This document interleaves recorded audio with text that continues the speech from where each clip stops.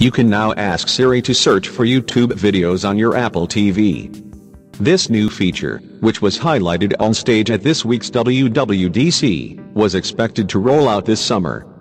But it's available right now for all 4th-generation Apple TVs. Here's how to do it. Using the Siri remote, simply say, "Search YouTube for Justin Bieber Falls Down." Or, "Show me E.T. as a charming 90s sitcom on YouTube," and Apple TV will enter your search commands into the YouTube app. You can search for specific videos, people, or channels. You can also search for more general terms, like funny cat videos. Siri's dictation search also functions inside the YouTube app. In our tests, the searches worked pretty well.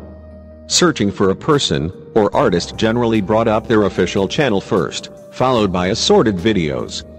It should be noted that a Siri search for YouTube on Apple TV is distinctly different from doing a more general Siri search that dives into content across the 650,000 shows and movies that Siri can currently search across more than 20 different services. This is by design.